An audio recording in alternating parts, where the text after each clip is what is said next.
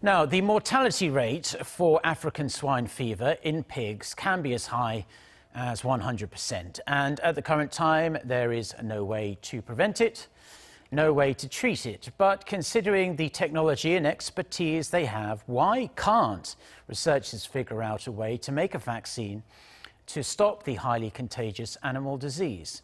Seung-jae reports.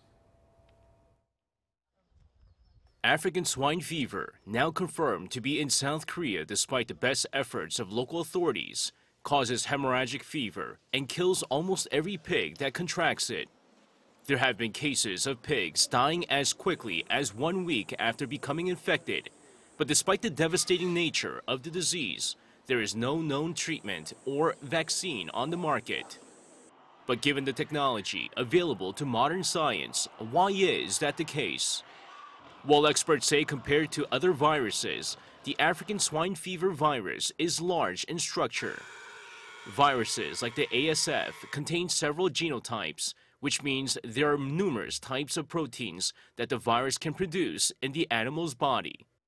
These proteins act as a defensive shield for the virus, which makes it extremely complex to fight. ASF doesn't mutate often, however, because the DNA structure of the virus is so complex, it produces a variety of antigens. It is difficult for the animal's immunity systems to fight back. Compared to the foot and mouth disease, which can produce more than 10 types of proteins, African swine fever can produce more than 200.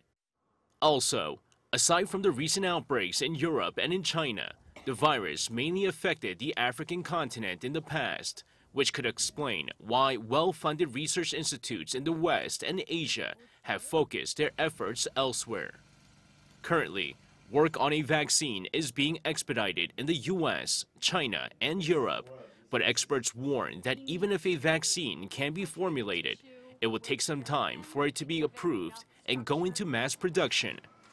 Researchers also caution that because African swine fever is capable of destroying immune cells, any vaccine that could be developed might not be 100% effective.